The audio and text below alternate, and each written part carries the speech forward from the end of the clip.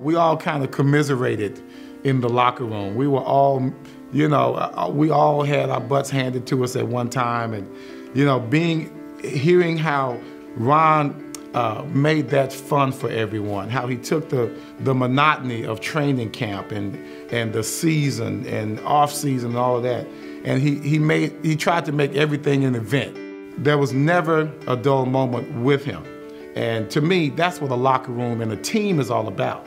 I think that really made us one of the closest teams in the NFL. I think they should really relish, the history that we shared in that locker room as Dallas Cowboys.